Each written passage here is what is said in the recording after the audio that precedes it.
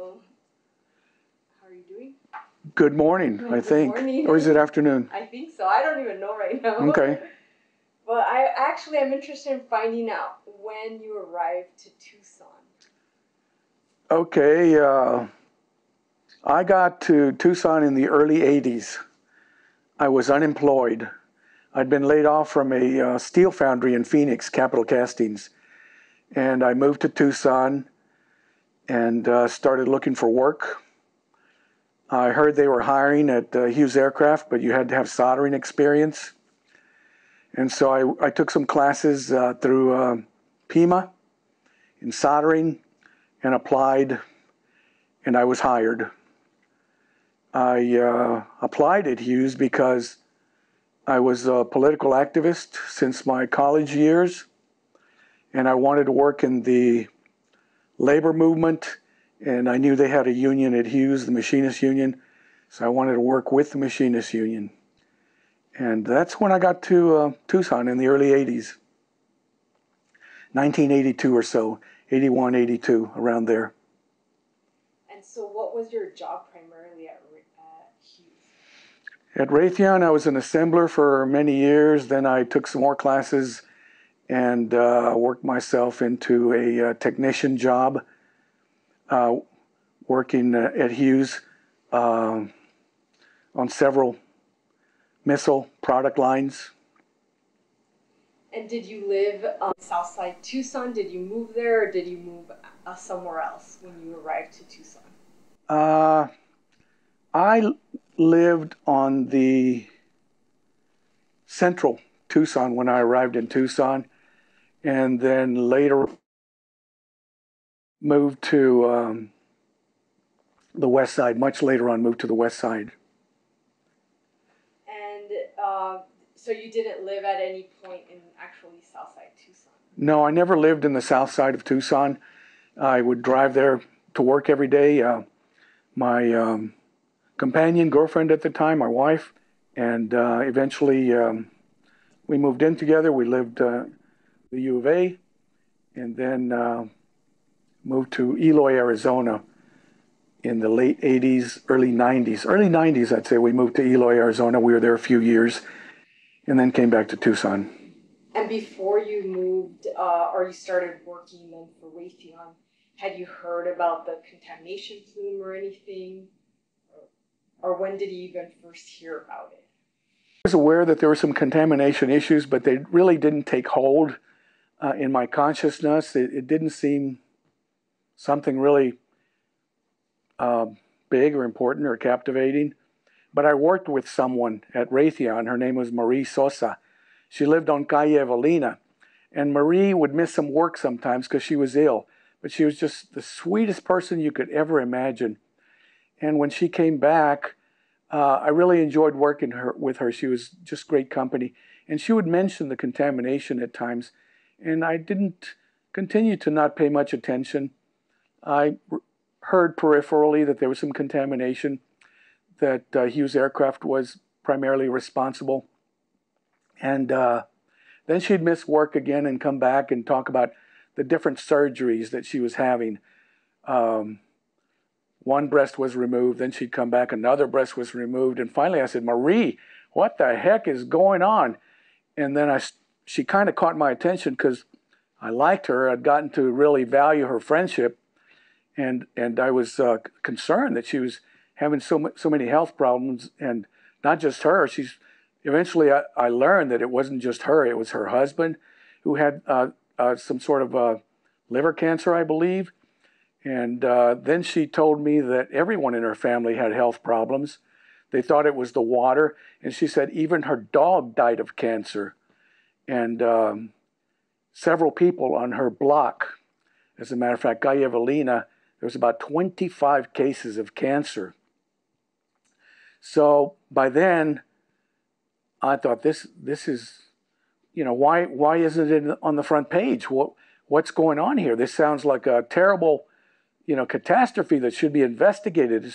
It sounds like somebody should be ringing an alarm and bring you all kinds of help. And she says, no, there is no help. And after that, I started paying close attention. But it wasn't until 1985 that a reporter from the Arizona Daily Star did an investigation and published a series of articles, a huge spread in the Arizona Daily Star. That was before the Star was owned by the conservative organization that owns it now. But they did an expose, and they found out that the wells that people had been drinking out of for many, many years, this started in the 40s when Consolidated Aircraft started demothballing airplanes that could be reused during the Korean War. So they used solvents like TCE and other solvents, and then they just flowed from their cleaning operations into arroyos, into unlined ponds, and percolated into the desert. And as early as the early 50s, 1950s, some nearby residents just across the highway from Old Nogales Highway started complaining that their wells were fouled and their animals were sick and they couldn't drink out of them. So they complained, and the city of Tucson, to placate them, hooked them up to city water, but didn't alert anyone that the aquifer was being contaminated, there was contaminated wells. They just kind of shut them up. I think they gave them a couple of $100, and that was it. And the people took the money, they were hooked up to clean water, and that was it. That was in the 50s. But the contamination that started in the 40s continued to contaminate the aquifer in the 50s. 20 other residents of the airport authority set up there, General Dynamics and other companies that used those solvents and continue to pollute the desert and continue to dump their hazardous waste in unlined pits and arroyos, and it continued to percolate into the aquifer for years, from the late 40s through the 50s, through the 60s, through the 70s, and they say it stopped in the 70s, but I started working at Hughes in 1982, and I can say it did not stop, because when I first started working there, I was degreasing some parts, and I said, what am I going to do with this?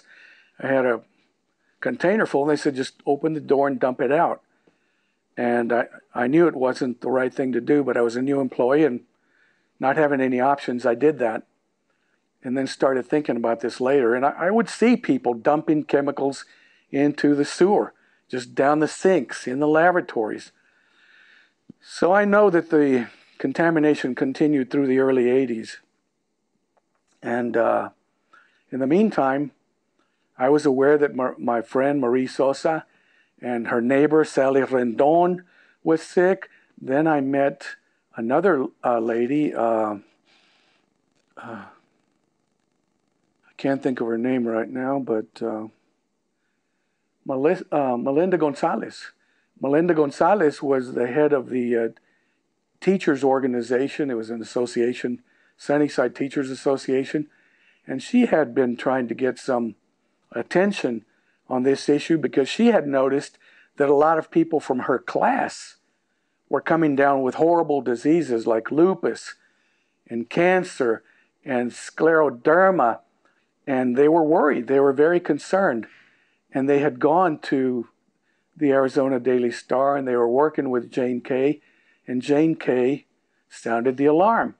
And luckily, the Arizona Daily Star published a whole slew of articles that, in my opinion, they're the first and last time that there was a connection between the contamination, the exposure, and the health effects of that contamination.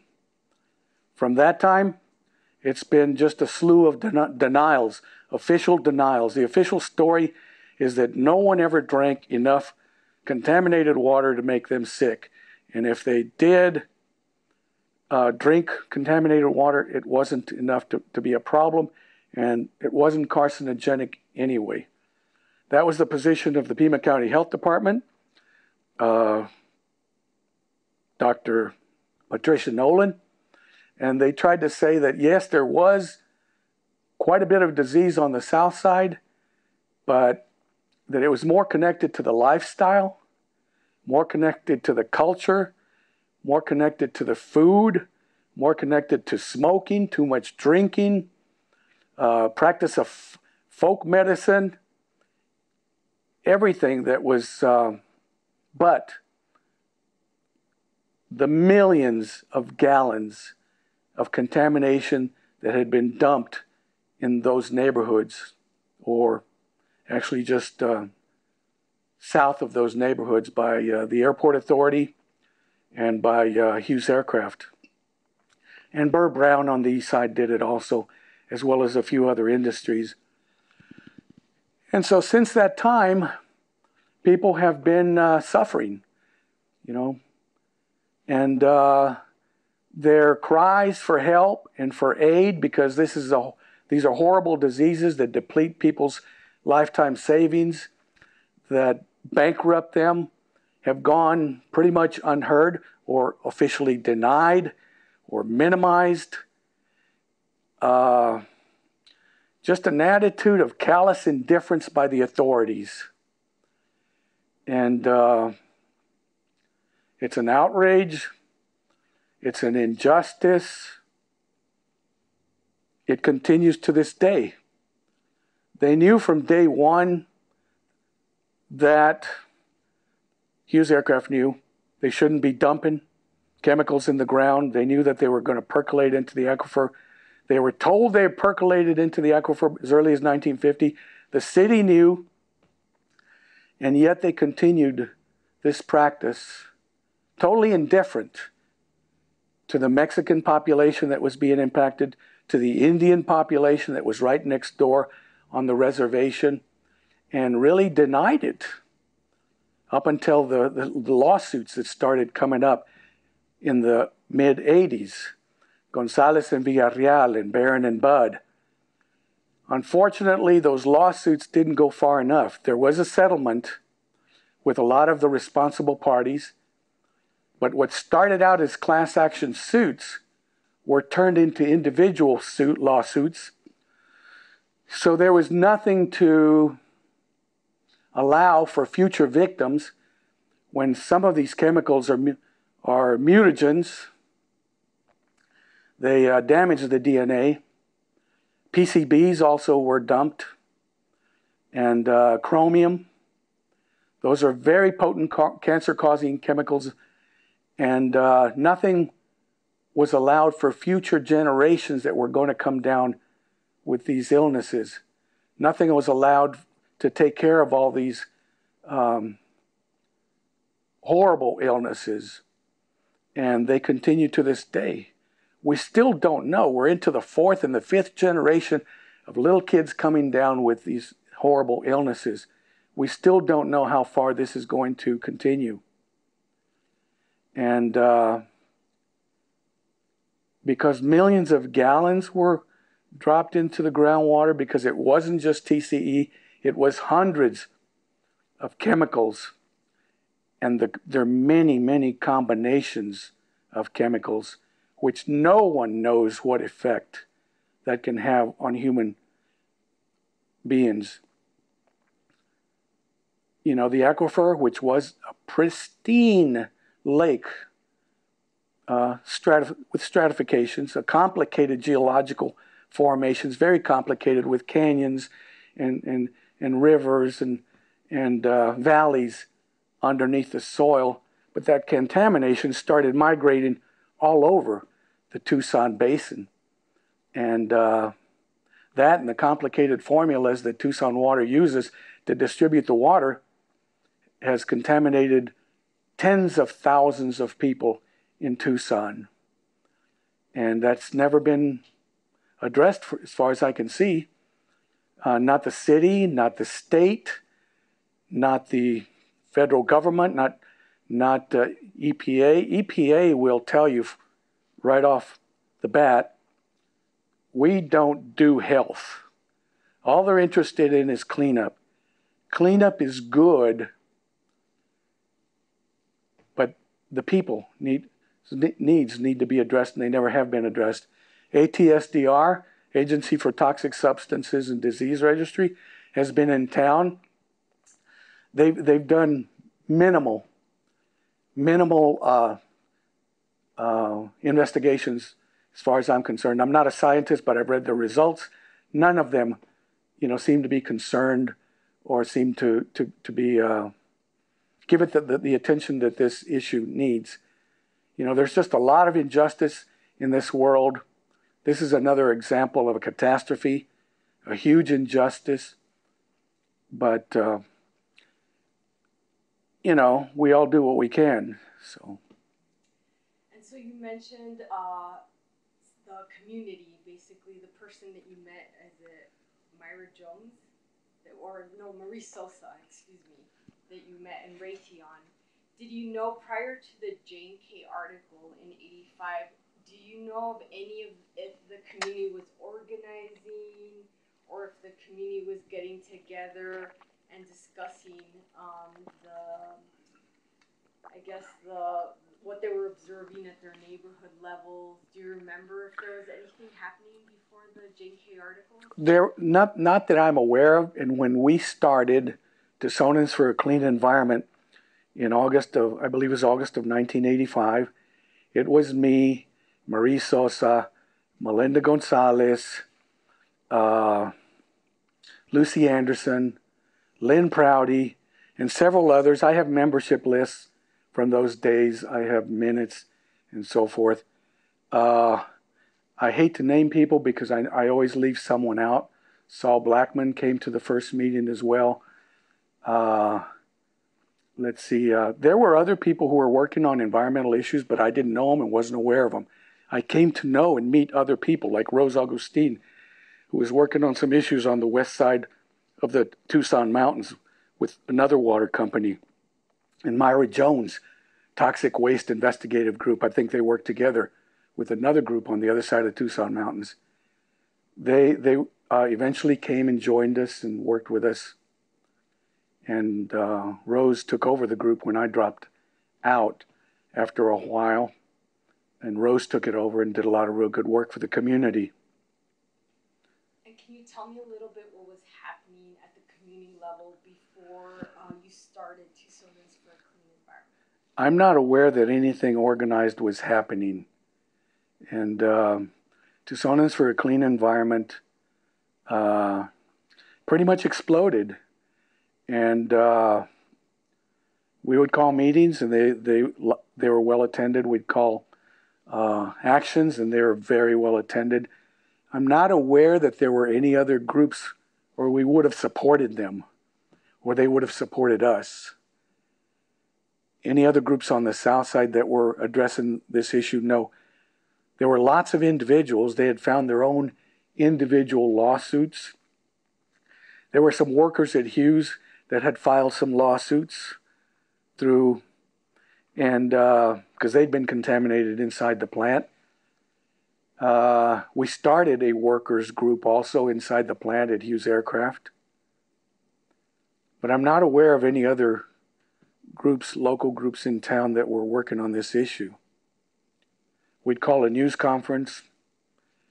We would be, we'd have real good attendance from the media, good attention. Now, no, they've pretty much blacked out this issue. So, and now it needs to be covered again because some of those chemicals that they didn't know about then, they could have known about it. They turned a blind eye to those chemicals because they were there. The PFAS and the those perfluorocarbons, they're now in Marana. There's contaminated wells in Marana from the firefighting foam. And then the 1,4-dioxane, that's been there from day one. And lots of other chemicals, hundreds of them. And then how and why was Tucsonans for a Clean Environment established? Then, just as now, there were cries for help. There's cries out there in the community for help.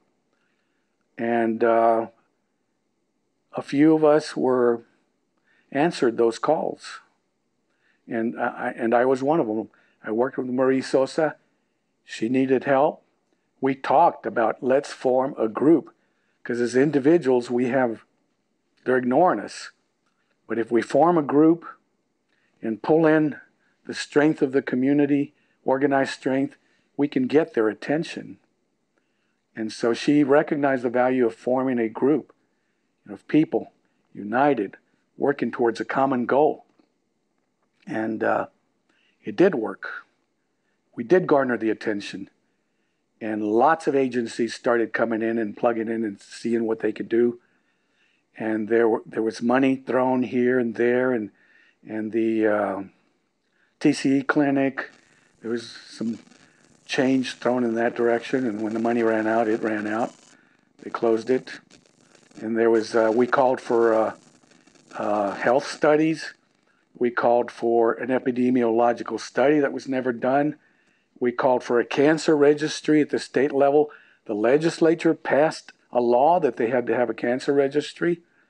I think they've stopped working on that. The last time I looked, it hasn't been updated in several years. We called for a birth defects registry. That hasn't been updated for several years. As soon as the public attention drops, wanes, then the work stops. So this is an issue that has to be constantly be kept in the public eye. We cannot trust our official representatives, any branch of the government, Arizona Department of Health Services, the EPA, the federal government, or the state government, Arizona Department of Health Services, or the Pima County Health Department, or Tucson Water. We cannot trust them to take care of us. They're not here. We have to take care of ourselves, because we're yanking on their shirt sleeves for attention. At the same time, the corporations are buying them off. The corporations now control our government at all branches. And they don't want to be regulated, and they don't want to be held accountable. And to this day, they've been successful. As they say, even Napoleon knew, back then, Napoleon knew not to put the latrines upstream from his troops. They knew that. And Hughes put latrines, right into our aquifer, which was our sole source of drinking water. And not one person who consciously did this has ever spent a day in jail. Not one person has been fined. All the contamination that the Superfund was paid for through taxpayer money. So you could say that the victims paid for their contamination, and the victims are paying for the remediation of the contamination. So it's not right. It's not justice. It's wrong. Okay, Eduardo, I wanted to ask you a little bit about your role in Tucsonans for a Clean Environment. I founded the group along with Melinda Gonzalez, who was president of the Sunnyside Teachers Association. There were several other people at the initial meeting that we had. Some of them are Lucy Anderson, Saul Blackman, Ann Montaño, my wife Lynn Prouty, and of course Marie Sosa. And I may have left some people out, and I apologize. So we founded the group, and then we published a newsletter.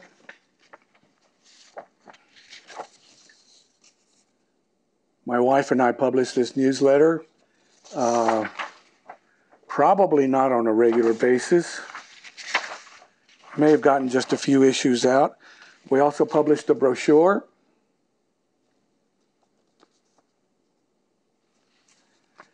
And we lobbied. We went to visit just about every single Tucson City Council member. We lobbied the Board of Supervisors. We probably visited every single supervisor, representatives.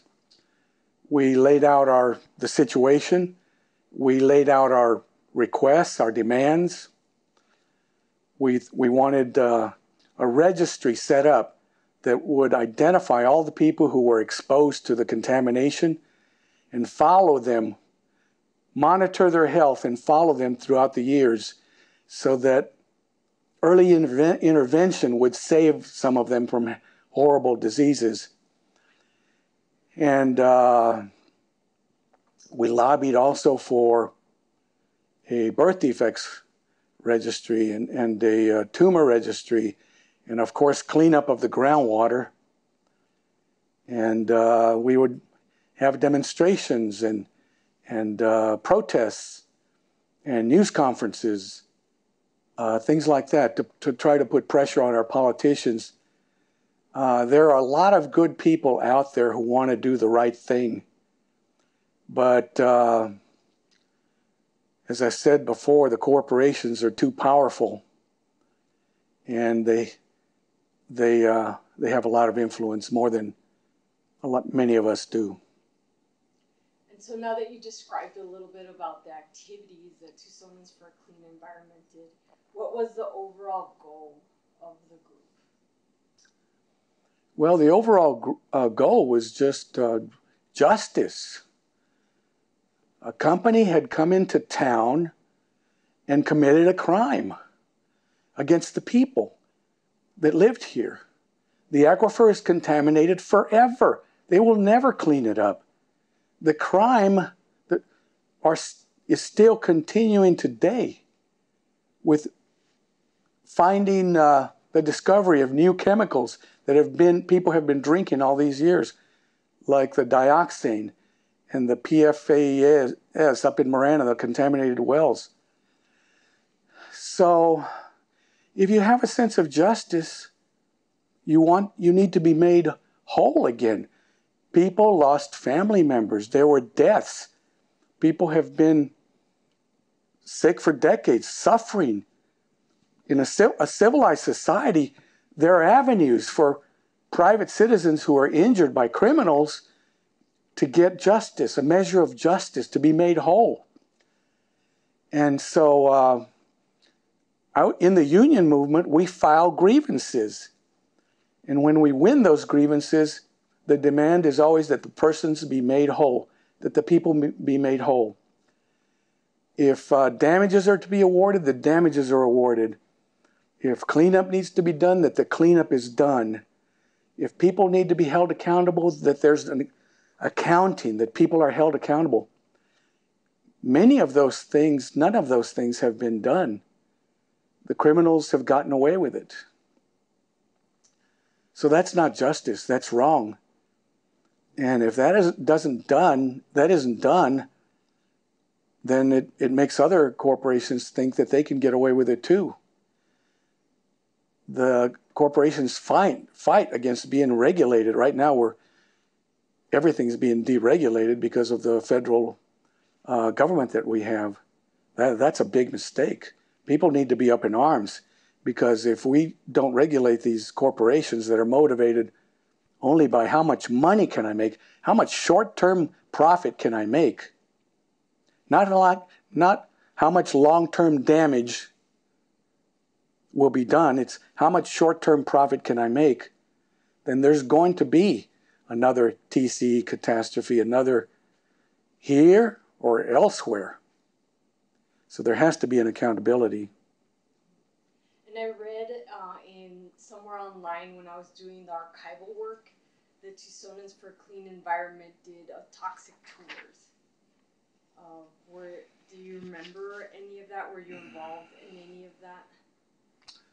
I don't remember a campaign that we called Toxic Tours, and we took people around, but we did link up with national organizations like the Citizens Clearinghouse for Hazardous Waste.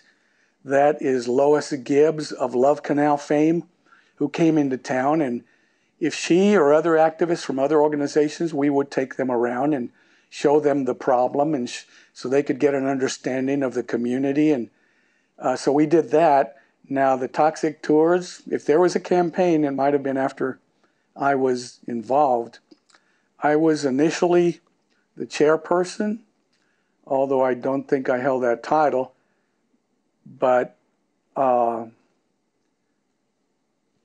we had a financial person because we felt it was very important that the finances, that we keep an eye on the finances and make sure that contributions went where they were supposed to go, and that if anyone ever asked us for an accountability of the finances, that we had financial reports and documents and all our ducks lined up.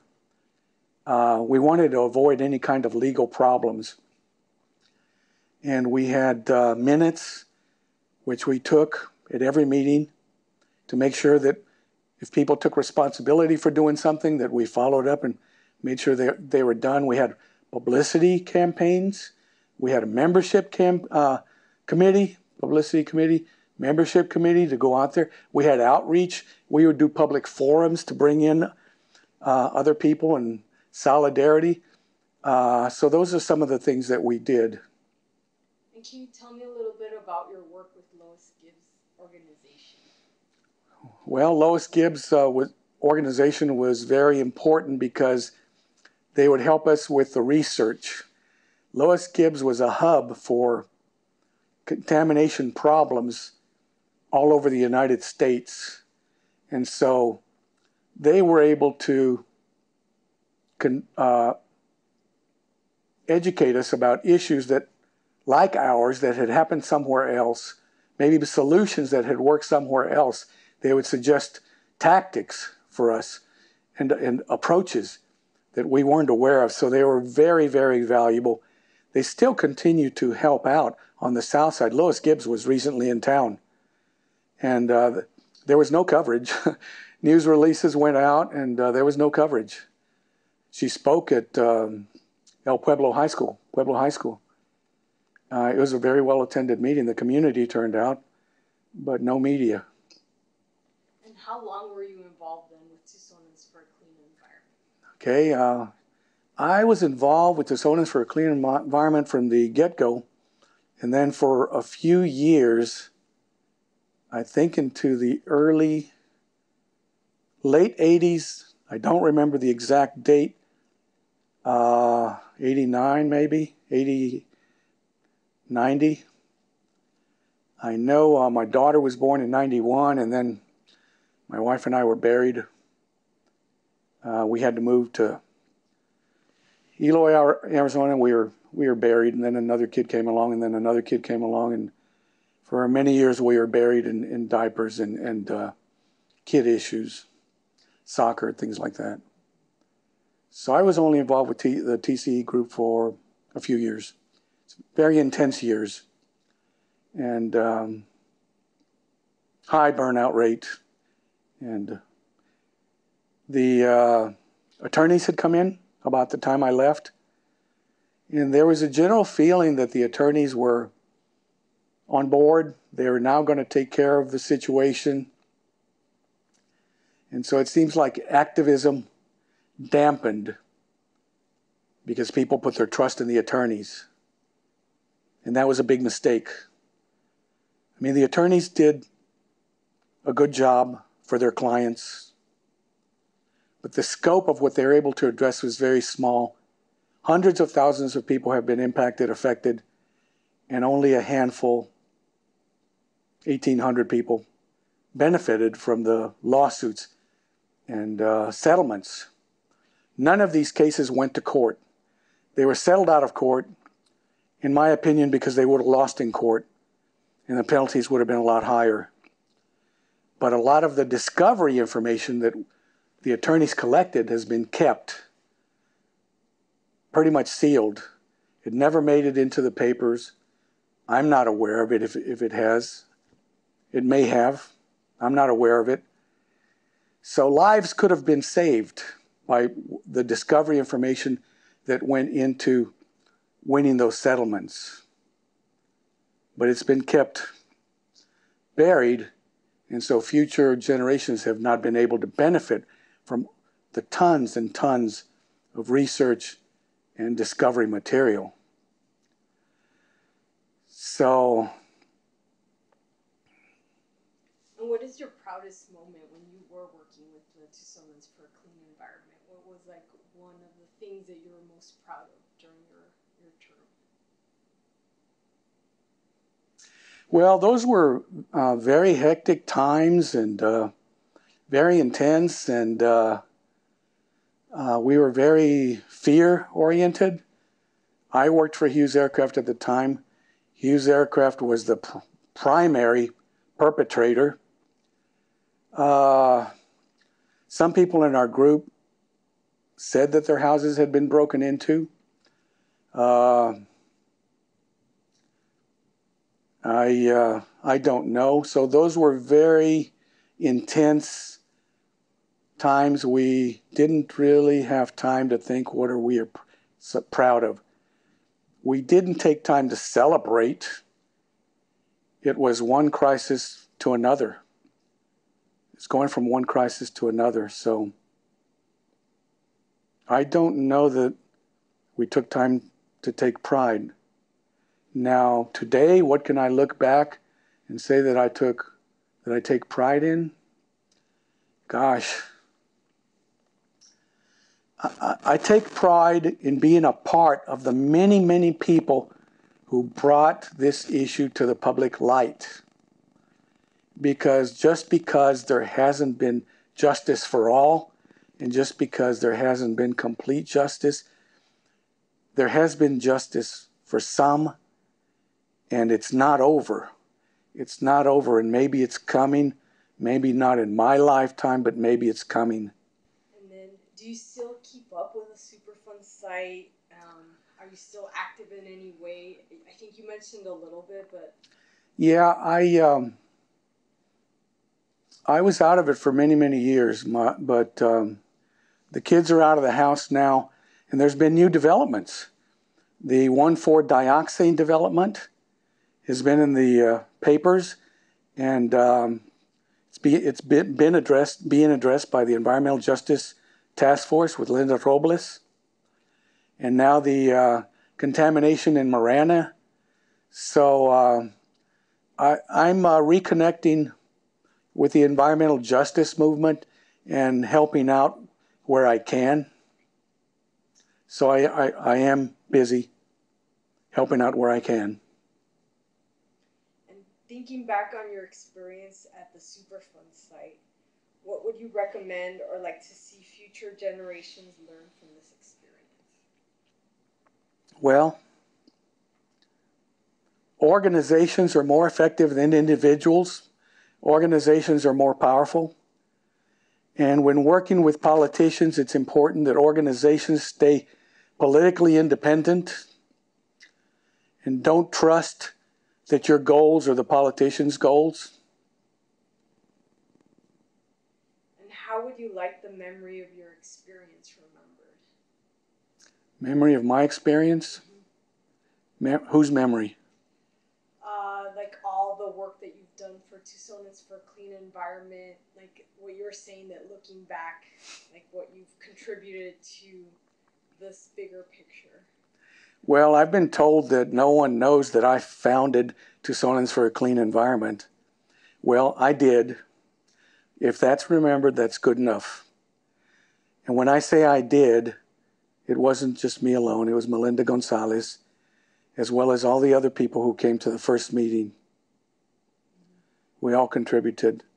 There was a man named James Lemon from the Arizona Department of Health Services who first alerted many people to the issue.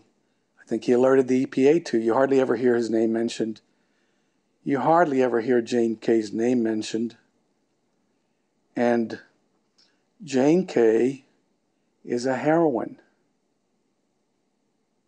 in Tucson, and her name should never be forgotten for the contributions that she made. I hope that one day, a plaque or some sort of memorial is set up in the names of all the people who've kept this issue alive. Linda Robles has kept this issue alive more recently, but Rose Agustin, Marie Sosa, Sally Rendon, lots of people have kept this issue alive. And how do you think that the memory of the Tucson International Airport Area Superfund site, How should that history be remembered at a state or national level?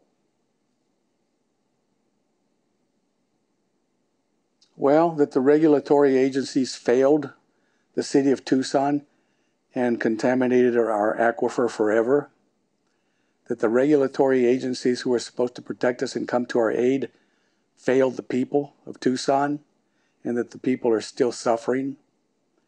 And that the regulatory agencies are staffed by really good, sincere scientists and good people with good intentions.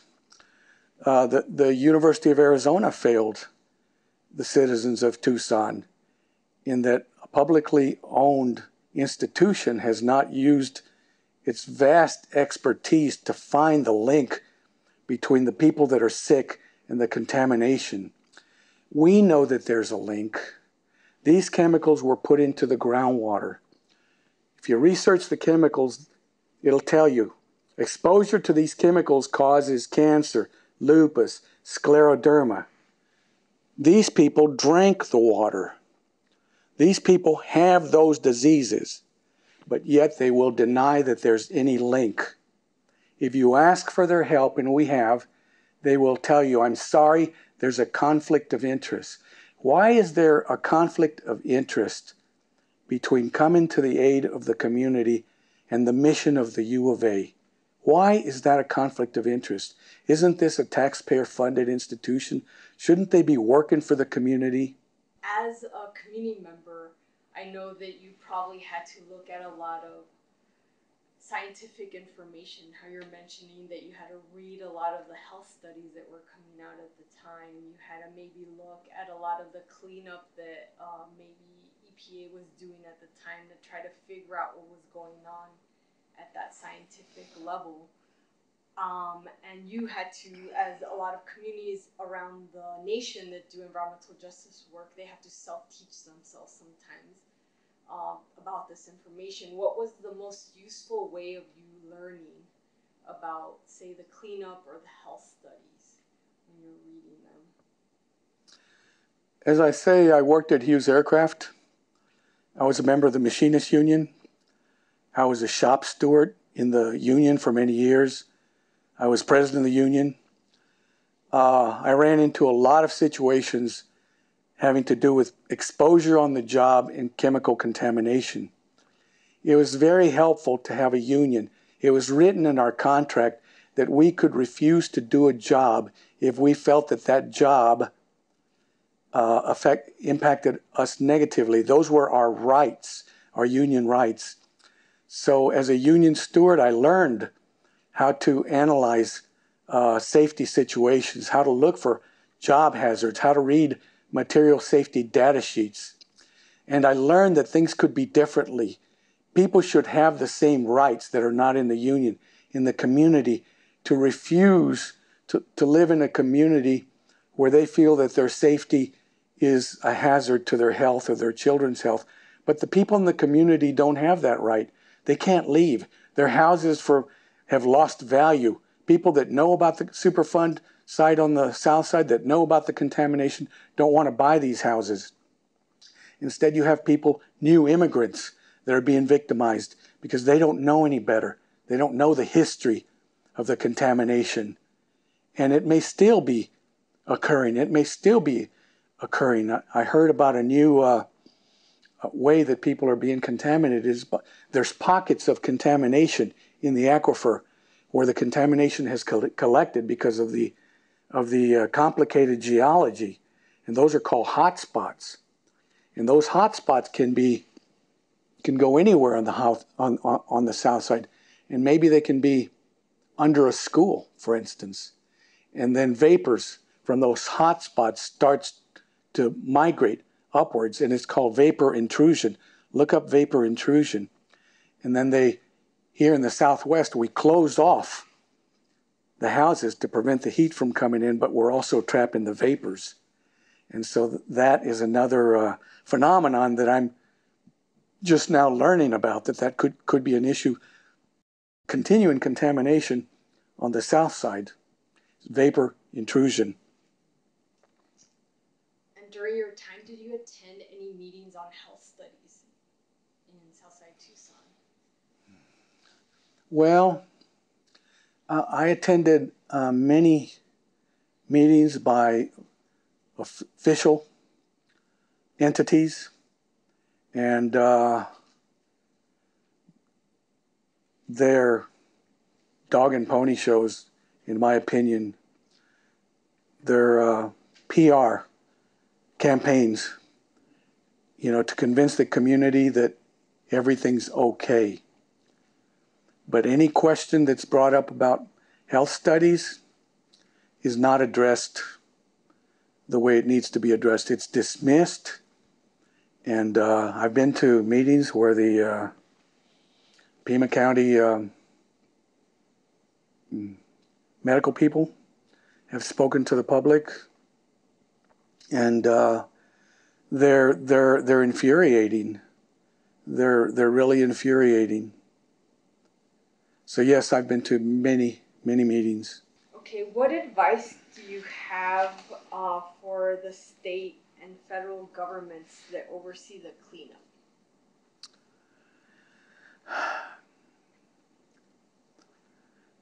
I think they have the state and the federal government has really good people working for them, good scientists, good technicians, good laboratories, endless resources.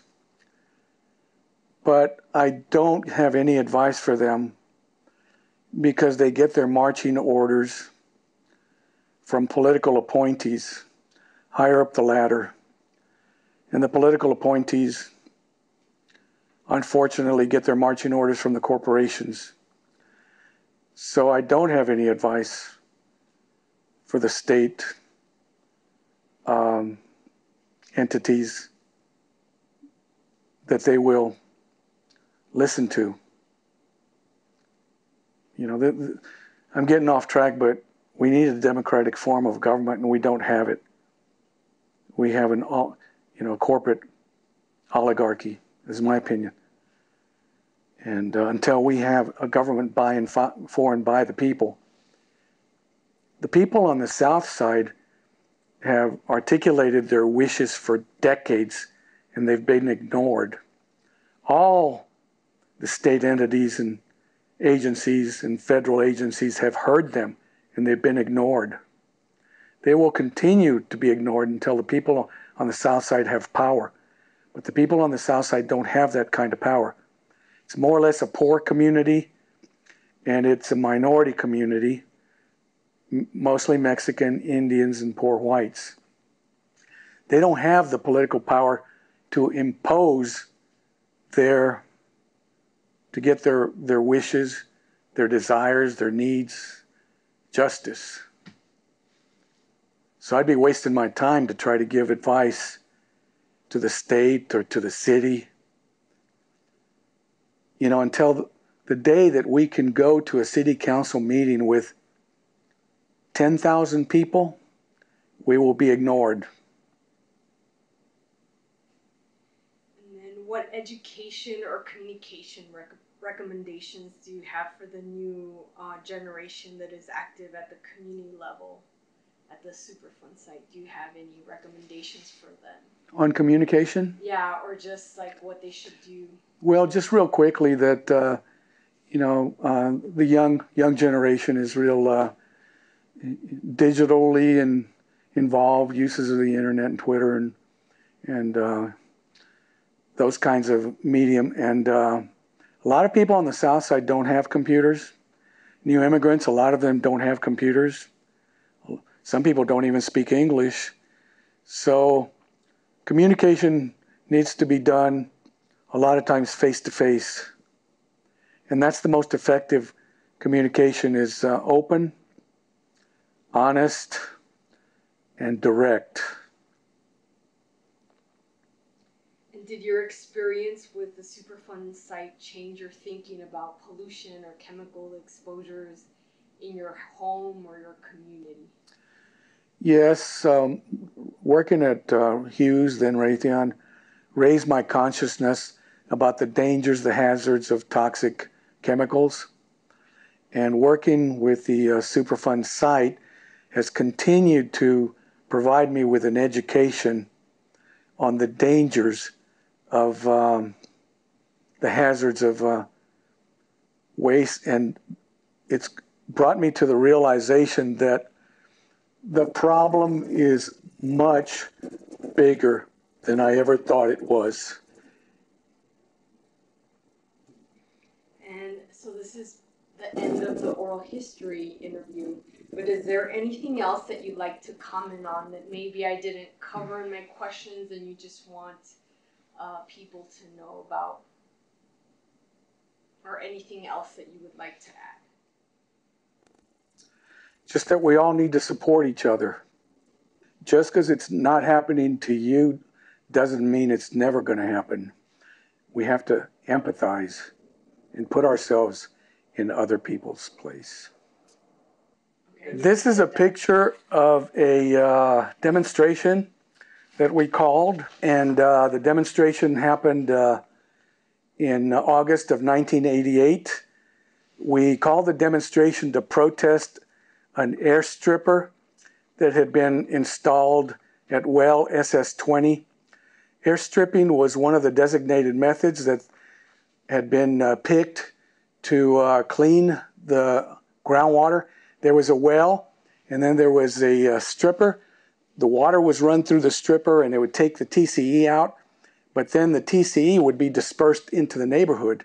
The TCE being dispersed through the air in the neighborhood was going to exceed Pima County air quality standards. And we were concerned about the cumulative effect of the exposure, because even though it was a small amount, cumulatively, the people there had already been exposed to TCE for years. So we were protesting it. We wanted it shut down or moved someplace else that wasn't so close to the community. And those pictures are pictures of the community members that came out in support. We also invited politicians to come out in support. We invited Dennis DeConcini, who was a senator. We invited Morris Udall, Colby, the governor, Rose Mofford. We invited District 10 Representatives Chuy Guerra, Carmen Cajero, Phil Hubbard. We invited Jaime Gutierrez, Peter Goodenough, John Cromco, and Ekstrom. More, these were supervisors, David Yetman, and County Attorney Neely.